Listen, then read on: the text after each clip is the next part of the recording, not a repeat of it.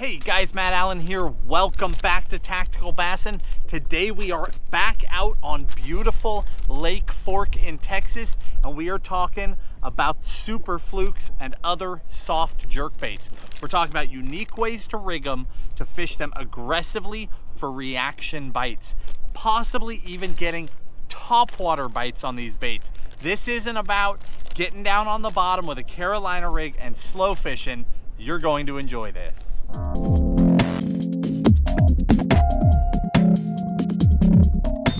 Now, if you were with us last fall, this is not going to be new information for you. But because we're going into the post-spawn, into summer, we wanted to cover it again, bring it back around fresh and new, and remind people that this is a style of fishing you want to be doing this time of year.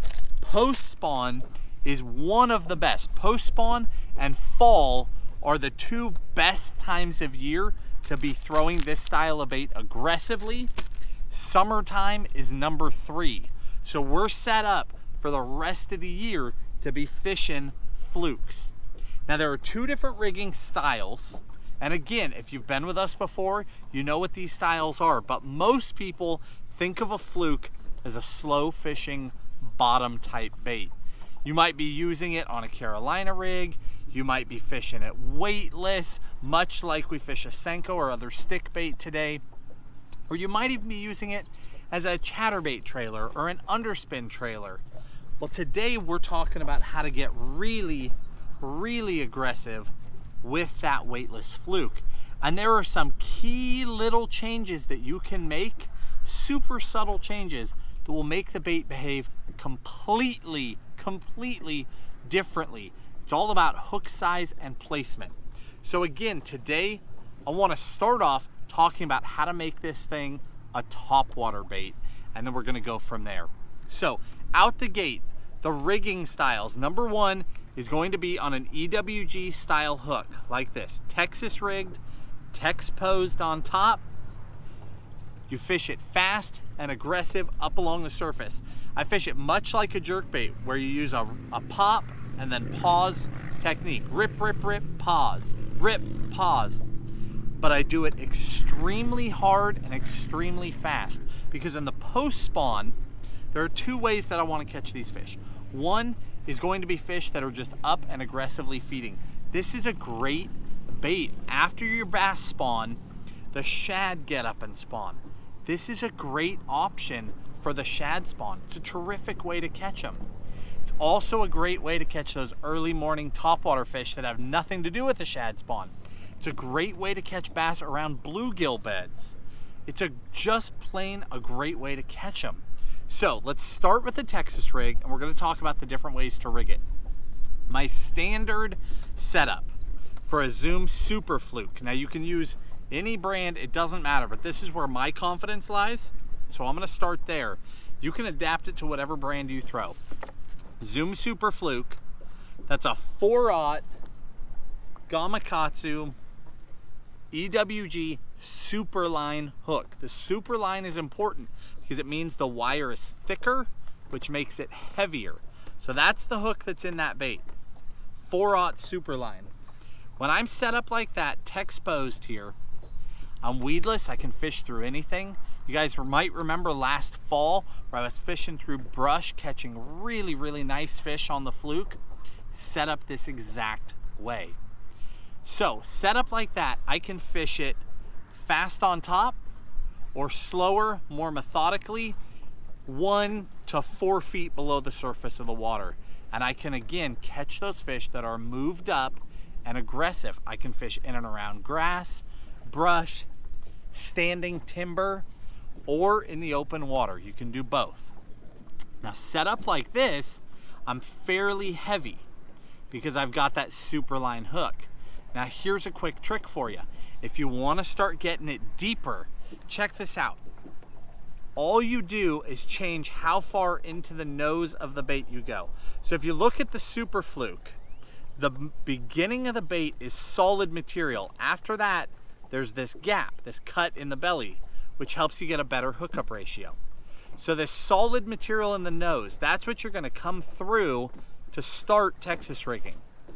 if I come up and go all the way through that zone and come out in the gap and then turn around and Texas rig this, that moves my hook farther back in the bait. That's going to make the bait plane out more and fish flatter, fish flatter in the water column. It's not going to want to dive. It's going to fish flat or up high.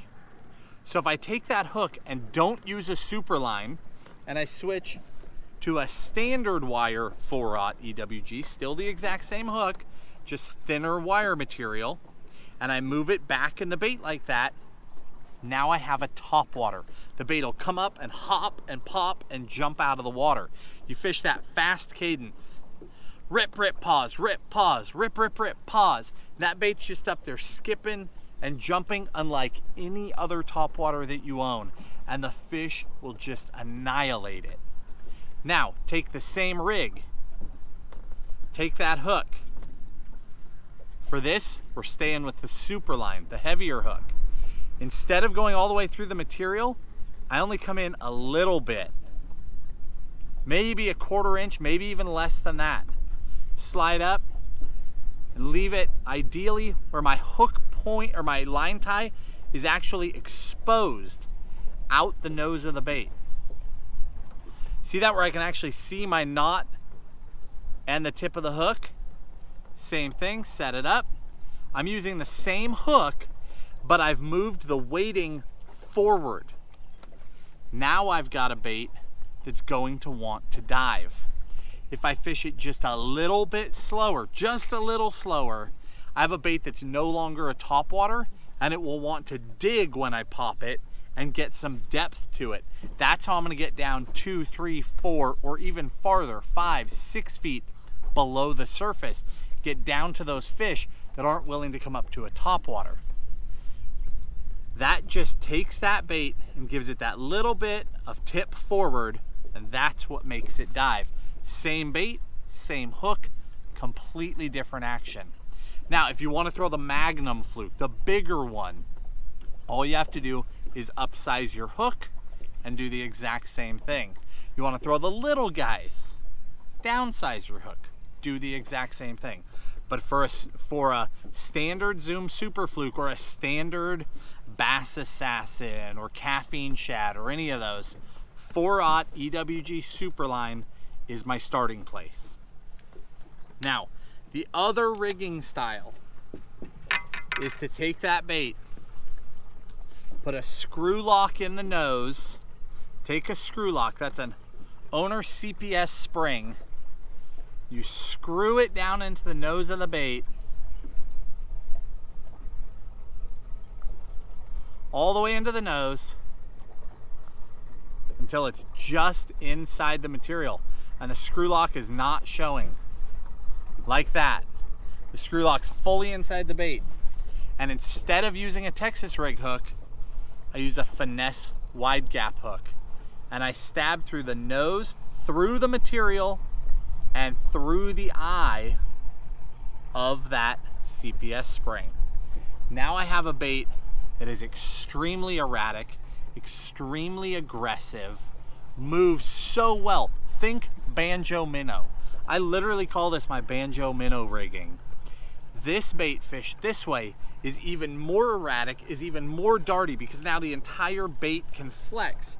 You don't have a hook right in the middle of the bait that's making half of the bait stay rigid. The entire bait can move and flex and twist and cut through the water. It gets even more erratic and aggressive. The other benefit of this style is that I can go to lighter line because I'm using a 1/0 finesse wide gap hook. I can drop all the way down to 6 to 8 pound line, meaning if I want, I can even throw it on a light spinning reel. It's a great way to let a kid fish the bait. It's also a great way for you to get those bites in clear water. Now, 2 other modifications. One, they make a weedless version of this hook. It's gonna make your life a lot easier because you can start throwing it in and around cover. Number 2, some companies make these little pieces of plastic that are like a bobber stop. but their purpose is to slide over this and keep that bait from sliding off. Because if you work it just wrong or a fish comes up and thrashes it really hard, this can fly off. You have to start over. But if you put that little keeper on there, and again, we'll link everything down in the video description, just like always. Put a little keeper on there, that's gonna help hold it in place, where you still have all that free movement, but it doesn't come flying off when a fish is coming up and thrashing it. Now, how is the hookup ratio set up like this? Amazing. As good or better than the EWG style. So why go EWG? Because I can use heavier tackle, I'm ultra weedless, I can fish it over, under, and through anything, and when I hook a big one, I can haul them out. Why go nose hook? I can drop down my line size, I can get finessier, and I get an amazing hookup ratio.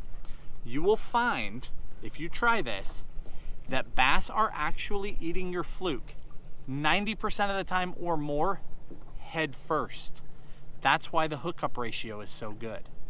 They come in and they eat this guy, you set the hook and you stick them. Almost every fish will be hooked deep in the roof of the mouth on that finesse hook. On a standard hook, they can be hooked anywhere because they take it all the way in and then you set and that hook has to turn and catch. So they might be hooked in the corners, they might be hooked in the top, they might be hooked in the bottom. They're hooked all over the place. Almost every time you hook up on the nose hook, it's all the way back in the roof of the mouth. Amazing hookup ratio. Now color-wise, again, I'm out here on Lake Fork. I'm a long ways from home. I only brought 3 colors to fish all over the country. You can adapt as needed, but I kept it very simple. This is called Smokin' Shad, but essentially it's a ghost type color. It's very clear. It's very minnow. That's what it says to me. It's Smokin' Shad, but it looks like a shad. It looks like 1,000 other bait fish. Number 2 is albino. Albino is more of a solid white type color. It's actually a white pearl color with a little bit of a blue or violet top on it, but essentially it's a white. Number 3 is Houdini, which is like a gold and watermelon type color. What are they for? I've got a clear water color, I've got an all-around do everything color, and I've got a bass are eating bluegill, perch, or some other bold fish color. That's it. 3 colors, 2 basic styles to rig them, and then I just adjust my hooks from there to fine tune it. I'm fishing this on a 7-2 medium heavy, fast gear ratio, either a 7-to-1 or an 8-to-1, because you're up on the surface working hard and fast fishing this bait. You're not slow fishing. This is not that traditional fluke fishing. This is aggressive. So a 7-to-1 or an 8-to-1, medium heavy rod, unless I'm hooking big ones and thick cover, then go to a heavy rod. You can also drop down all the way into a medium type or a medium light spinning rod if you're going with the really small hooks. And then I like to fish braid to leader. So this is 40-pound braid to a 15-pound leader to absorb that shock, and so those bass don't see that braid. That setup works really well. That braid, when you snap braid, you get really crisp, sharp movements out of that bait. You want to be moving and then dead stop. Move, dead stop. Move, stop. You don't want to move and then pull it through the water and then move. You want sharp, crisp, aggressive movements. Braid really helps make that happen. But you can do this on fluorocarbon. You just need to snap that rod tip even more crisply. Is that a word, crisply? Very sharp, hard snaps is what you're gonna need to do. It works. You can do this right now post-spawn for those fish that are guarding fry, those males that stay up in the shallows and the cover and guard the fry balls as they hatch. Those fish come unglued for a fluke. You can do this all the way through the summer and on into the fall. Guys, I hope this video helps you. If you enjoyed it, hit the like button, subscribe to the channel, and we'll talk to you soon.